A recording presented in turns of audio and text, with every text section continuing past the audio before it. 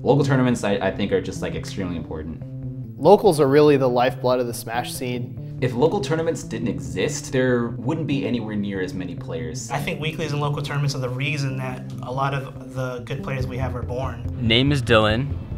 Tag is Douchebag Dylan. The SAK weeklies are mainly about competition. It's not first place money, so it's nothing.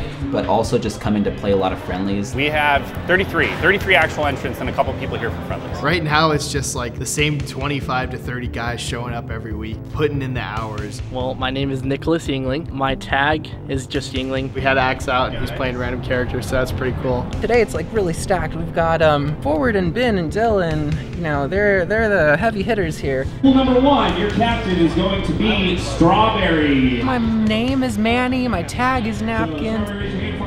Top 4 from each pool are going to move on to a top 16 bracket, and we'll be out of here by 10 o'clock. Have no fear. My name is Brian Trush. My tag's Floats. There is definitely a I lost to Napkins chat. I'm actually in the chat. I can show you the chat. People in the chat. And it's the most intimate social experience too. I think that's really important for a lot of people playing Melee. Because a lot of people got into this game because of the people. The boys, the friendship, the pals, the gang. It's nice to show up to a local, meet people, help new players get better.